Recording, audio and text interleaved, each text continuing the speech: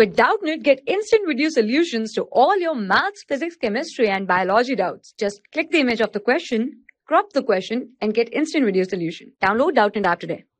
Hello everyone, let me explain this question to you. Two identical bar magnet of magnetic moment M each are inclined to 60 degree as shown in figure.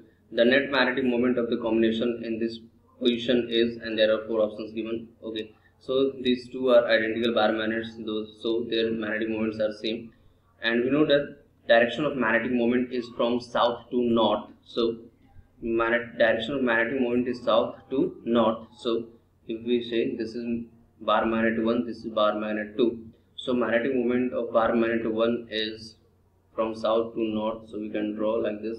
This is from south to north, and magnetic moment of 2 is south to north, so this is in this direction like this. So magnetic moment of bar magnet 1 and 2, this is magnetic moment 1, direction of magnetic moment, this is direction of magnetic moment of 2.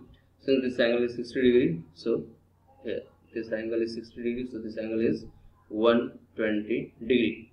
So angle between M1 and M2 is 120 degree, and their magnitude are same. M as given in the question.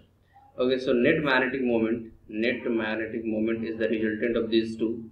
So this is equals to under root M1 square plus M2 square plus 2 M1 into M2 into cos 120 degree, and value of cos 120 degree is minus 1 by 2. So this is equals to M square plus M square minus M square, 2 and 2 cancel out, there is minus 1, so M square cancel out, this is equals to M. So net magnetic moment of this combination is M. I hope you have understood this explanation. Thank you. For class 6 to 12, IIT JEE and NEET level. Trusted by more than 5 crore students. Download Doubtnut app today.